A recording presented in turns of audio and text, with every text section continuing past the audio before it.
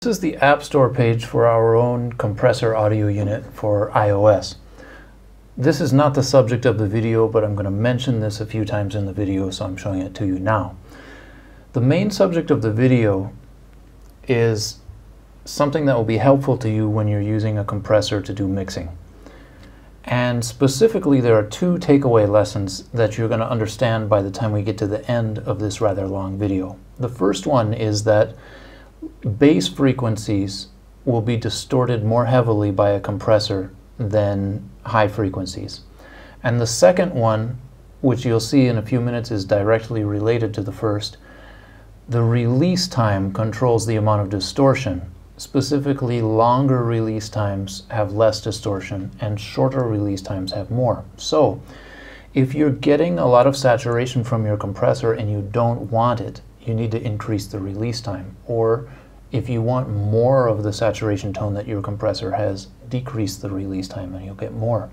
In this video, I'll talk a little bit about how compressors work, and I hope that this will give you some insight into the compressor settings that you want to use when you're applying a compressor to your mixes.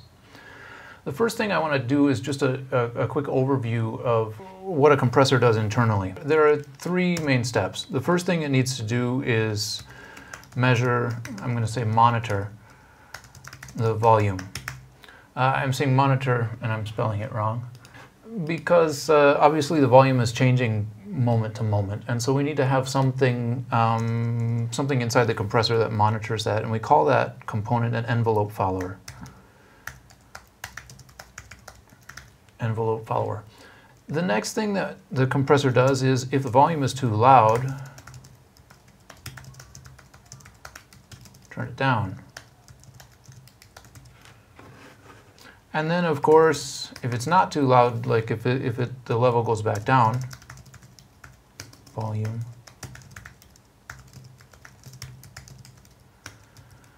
then turn it back up. Turn it back up doesn't usually mean boost the volume, but just put it back to the original volume wherever it was before. Any compressor you have is basically going to be doing these three things. It has to have some component that's monitoring the volume, and as I said before, we're calling that an envelope follower. And then it's somehow turning the volume down when it's too loud and turning it back up when it's not too loud anymore.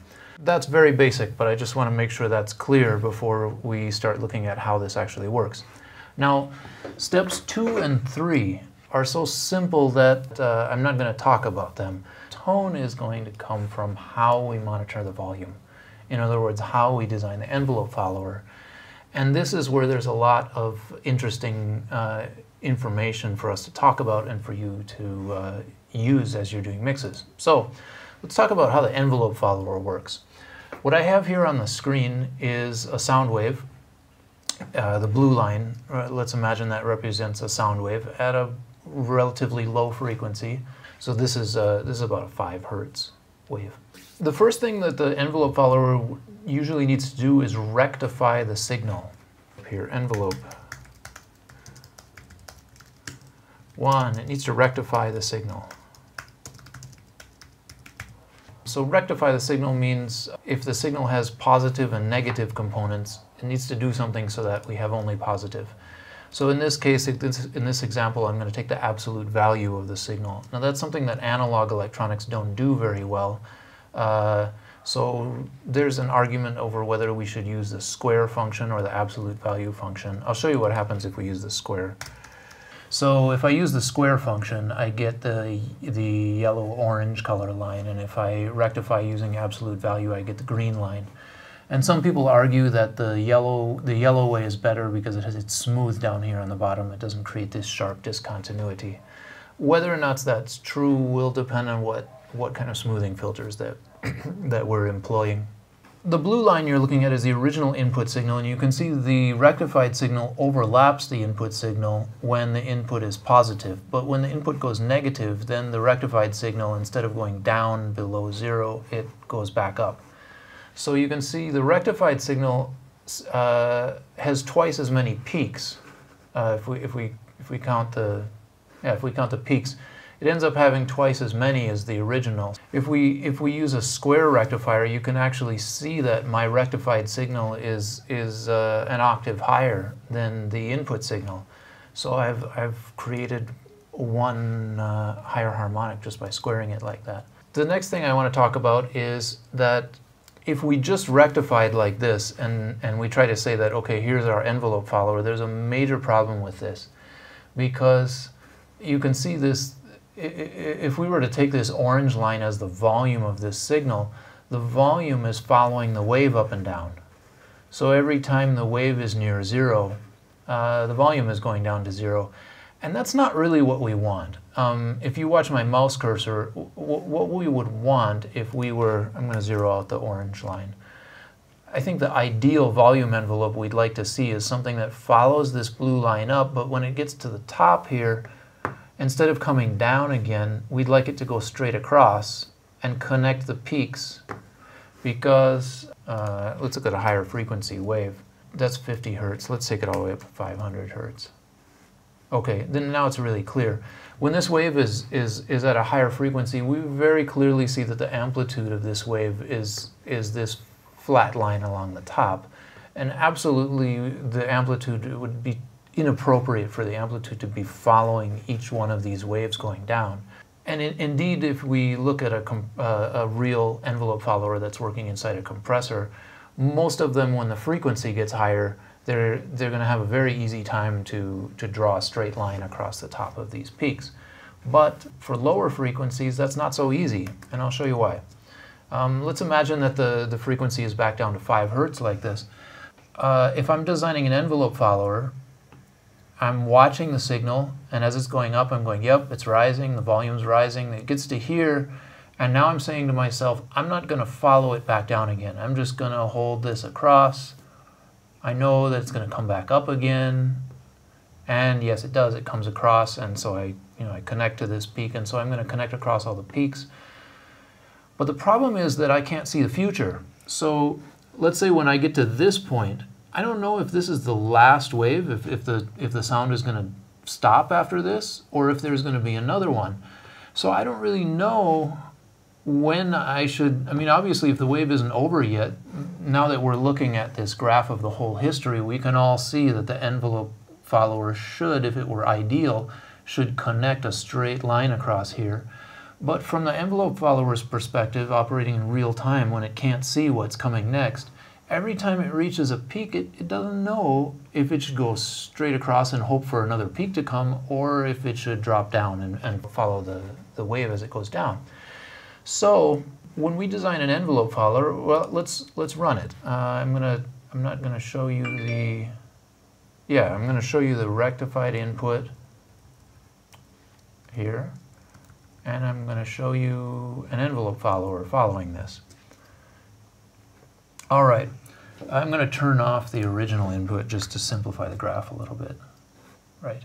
So what we see now is the orange line is the rectified input, and the green line is the envelope follower. And this is a real envelope follower. I've got the code, I've got part of the code here, and more of the code up here. And you can see what it's doing is it's following up with the envelope. The green line is following the yellow line up, but it's lagging behind a little bit. And that's because I've set the attack time at 5 milliseconds. If I would set the attack time at 50 milliseconds, for example, you'll see the green line lags behind even more. So this number here is attack time, and this is my release time, which I currently have set at 270 milliseconds. And these are the two parameters that are really controlling how the envelope follower works, and then ultimately, because the compressor turns the volume up or down according to what the envelope follower is doing, these are the key, really the two key parameters in the compressor. Let's go back to 5 milliseconds attack, because just for this demonstration I want to follow closely to the original input signal. And then I've got a longer release, so I'm going straight up with the wave, and then I'm very slowly coming down, and going straight up and then slowly coming down. So this is working better. If we just look at the envelope, I'm going to zero out the rectified signal. What we've got here is now something more like what we would like to see when we're looking at the, if we were asked what's the volume of this sound. But it's not ideal that this is bouncing up and down, because what would happen if we come back to our compressor principles, if when we monitor the volume we incorrectly measure the envelope and our volume seems to be bouncing up and down when in fact that's just the oscillation of the wave, then we're going to start turning the volume down and back up again with every wave oscillation, and that creates distortion. Now, depending on how we do that, it might create a nice kind of saturation that we like, or it might create ugly distortion that we don't like, but it's definitely not going to give us a clear sound either way. What we can do to get less distortion is we can just increase the release time. So from 270 milliseconds, I'm going to go to 870 milliseconds. And you'll see now, because I'm releasing more slowly, the envelope follower has a flatter top on it. But if you've used a compressor, you know 870 milliseconds is a long release time. That's almost 1 second. Let's look at how far I would have to go up to get this release to actually look like it's drawing a flat line. I'm at 1.8 seconds release time. Obviously this is way too long, but there's good news for us. This input signal is only at 5 Hertz, and we don't really need our compressor to work properly at 5 Hertz. We would like it to work on the audio range, so ideally I'd like it to work well right down to 20 Hertz. So let's look at what happens at 20 Hertz. Now our envelope follower is working pretty well. I'm going to zero out the input. If you see, it has these little zigzags in the line at the top, but more or less it is now connecting straight across the top of these waves. But this is, of course, this is way too much release time. A normal release time would be between 50 milliseconds and maybe 50 and 250. So if we're here at 270, or let's make it 250, we're definitely doing better with the 20 Hertz wave than we were with the 5 Hertz. I'm going to go back to the 5 Hertz so you can compare. So here at 5 Hertz, this wave is just so slow that there's no way that we can design an envelope follower that releases in a reasonable amount of time and still actually gets the volume envelope correct. And that's okay, because we don't really need to get the volume correct at 5 Hertz, because we can't hear that anyway. Let's look at what happens at 100 Hertz. So when we get up to 100 Hertz, we still see some zigzags here, but this is really, really close to the correct volume envelope, to what we want to see when we run a compressor like this. Let's take the release time down to 50 milliseconds. That's 050. Let's see what happens. So now, this is a 100 Hertz input signal, and I've got my release time set at 50 milliseconds. And you can see right here, I've got a lot of zigzagging in the top of my envelope, and this is going to lead directly to having distortion in my input signal. We need to have the ability to have fast attack times so that we can respond quickly when the volume changes. But we don't necessarily need the release times to be so fast. And so as we designed this envelope follower, we're counting on the release part of the envelope follower to smooth out that signal for us, because we can't count on the attack to do it, because we need the attack to be short. The compressor envelope follower that we use actually runs several additional stages of filtering, and by doing that it comes out with a much flatter envelope. So now I've modified the code, and I'm going to run our own envelope follower. This is the real one that's identical to the one that's actually in our Blue Mango compressor. And now you see this one follows the input up, and then it's extremely flat across the top. I'm going to hide the input so that we can see if there's any small zigzags in the top, and you don't see any. But if we reduce the frequency of the input, like if we take it down to 5 Hertz, you will see this one does do zigzagging. It just doesn't do it very much. It doesn't do it in any frequencies in the audio range. So this is why we were able to get such low distortion out of the design we're using. So this is the way the typical envelope follower handles the release envelope. The one that we are using And the one that we're using in the Blue Mango compressor is identical to the one you're seeing in this video. And it has this property that it holds almost flat for a time. Now it's important to note it's not actually flat here. It's just that if we think in terms of physics, the acceleration with which this line falls down is not a constant rate acceleration. So in this case, I'm looking at how the envelope follower responds to a 50 Hertz sine wave when it suddenly stops. So you'll see as soon as it stops, it does start releasing. It looks flat, but it's not. It's very slowly picking up speed. And then as it comes down, it will start to pick up speed and go faster and faster and then plunge down to zero. If we compare that to a more typical compressor design, we see that the more typical one starts off falling almost immediately after the sound wave stops, and then it actually tapers off its falling speed toward the end. So this one, in terms of not creating distortion, this is almost exactly the opposite of what we want. What does this mean for you in terms of using a compressor to do mixing? The main thing that you can take away from this is that the shorter you make the release time and the attack time, but especially the release time, and it depends on which compressor you're using, but the shorter you make those times, the more the envelope follower is going to have difficulty getting a straight line estimate of what the volume actually is. And the more the envelope follower starts jumping up and down like this, the more distortion you get in your signal.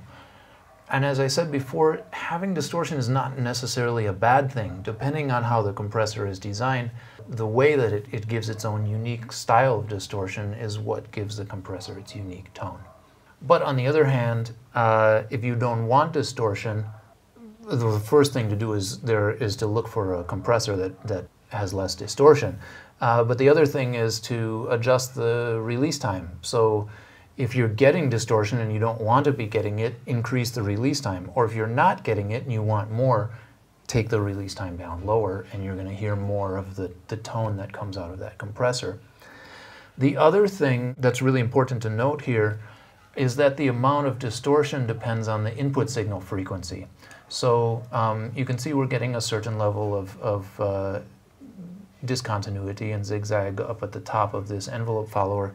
But if I were to go to 5,000 Hertz, for example, it would become almost perfectly flat. So the key thing to know here is that if your compressor is getting a lot of distorted sound on bass frequencies, like if you're down near 20 Hertz like this, and this level of distortion isn't acceptable for you, understand that when you're working with bass frequencies, you're going to need to use a longer release time in order to avoid that problem. I'm going to lengthen the release time and we'll look at this. 500 milliseconds release time, and you can see that reduced the distortion by, I don't know, 40% or so. But there's a limit to how well this is going to work, because obviously you don't want your release time enormously huge, because you do need some sort of quick response out of your compressor. So that's the end of this short tutorial, and I hope that has been helpful for you in your mixing. If you want to see more videos like this, remember to hit the subscribe button below this video.